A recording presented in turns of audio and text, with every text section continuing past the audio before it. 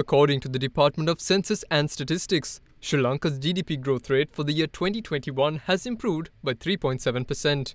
The department reports that this is a very positive development compared to the 3.6% contraction the economy reported in 2020. 2020 GDP contracted mainly due to the pandemic-incurred loss of tourism revenue and lockdown measures. This is not far off from the International Monetary Fund's own rate, published in its Article 4 consultation report on Sri Lanka's economy.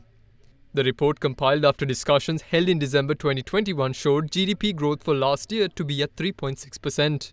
The rationale for the IMF projection was the fact that mobility indicators such as indicators of travel times and costs and variability in travel times and costs were returning back to pre-pandemic levels, along with the recovery of tourist arrivals in late 2021.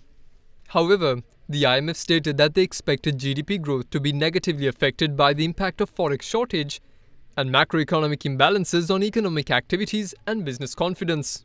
Meanwhile, the report of the Department of Census and Statistics went on to say that the three major economic activities such as agriculture contributed 9%, industry 27.8% and services 57.5%. The report adds that during 2021, the major economic activities recorded moderately positive growth rates of 2%, 5.3% and 3% respectively.